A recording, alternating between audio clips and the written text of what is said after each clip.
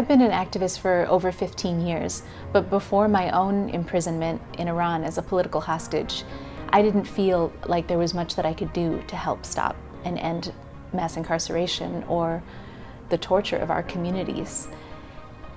I wish that it hadn't taken going to prison myself and experiencing that suffering to bring me closer to my communities that are so affected by this.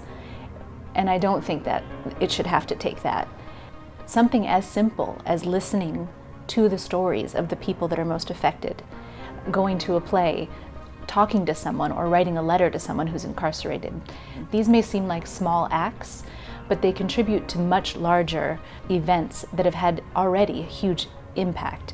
One example is the California hunger strike that happened 5 years ago, where 30,000 prisoners went without food, some of them for up to 60 days. One of their core demands being the end of solitary confinement. That action wouldn't have been possible without relationships from people outside and inside that make our prison walls breathe, that bring transparency to a very opaque and draconian system. These small actions add up and create change that's much larger. Over 1,000 people have now gotten out of solitary confinement in California's prisons because of a lawsuit that was inspired by the same leaders of the California hunger strike. This is just one example of many of how anyone can contribute to change around mass incarceration.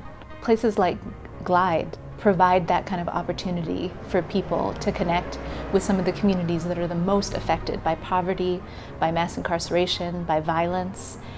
That human connection is pretty essential in understanding what it means to be part of your community. I just love that there are places like GLIDE that give people that chance.